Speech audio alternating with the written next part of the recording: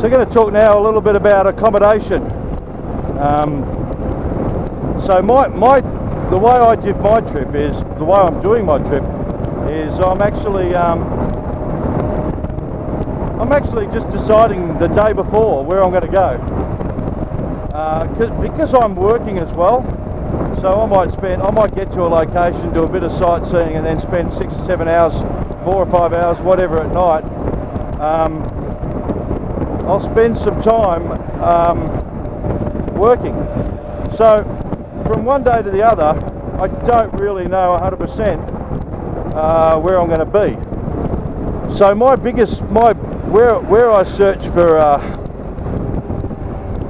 properties to stay are like for hostels. Hostel World, probably one of the better ones. And then for if I'm going to stay more than 1 or 2 nights, I don't stay in hotels. I'll stay in Airbnb. Because you get your own apartment, you know, you can go shopping, get your own gear. You got the run of the place. Hotels, even in Central South America, they want to rip you off just like the American ones do. They're all owned by Americans anyway. But if I'm only staying 1 night, it's pretty hard to get an Airbnb just for 1 night. It's hardly worth it for them. Plus you have to pay the cleaning fee, so it makes it just as expensive as a hotel.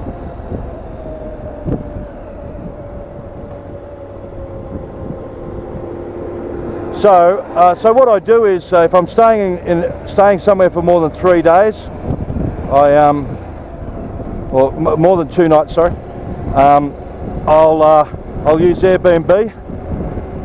If I'm staying 1 night, either a hotel or a hostel. I've stayed in a few hostels. They've all been really, really good. I mean, I get the private rooms. I'm not going to sit with a dorm, me snoring my ass off, annoying everybody else. Plus you've got to leave all your gear with everybody. Not a fan of that.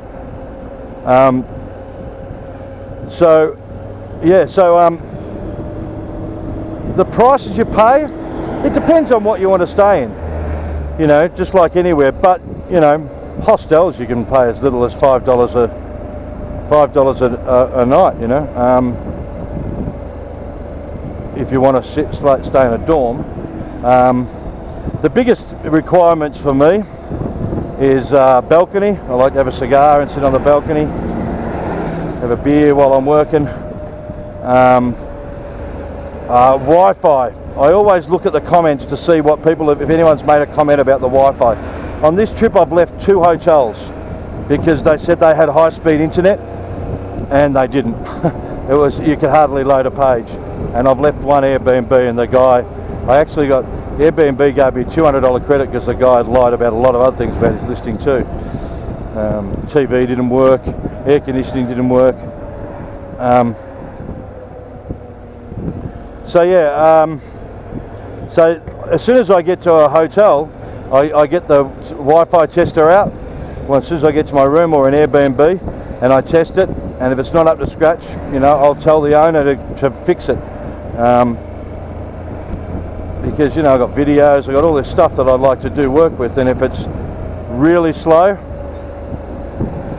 you just can't do anything. It's useless. I mean, at least I have to be able to work. Pretty slow going here, I don't know what's going on. Where am I going? Where's this guy going? Left. All these bikes coming up on the left side now too.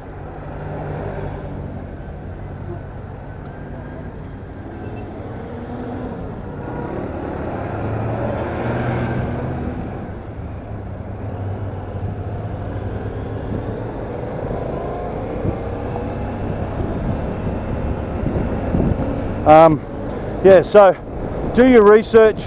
Airbnb allows you to save property, same with Expedia and Booking.com and all that sort of stuff. You can change to US dollars if it's displaying, change to US dollars if it's displaying. Obviously if you've got a bike, look for parking, free parking, free internet, and if you can get a free breakfast out of them, get a free breakfast out of them. So you've got 3 choices: hotel, hostel, Airbnb if it's more than one night. So enjoy.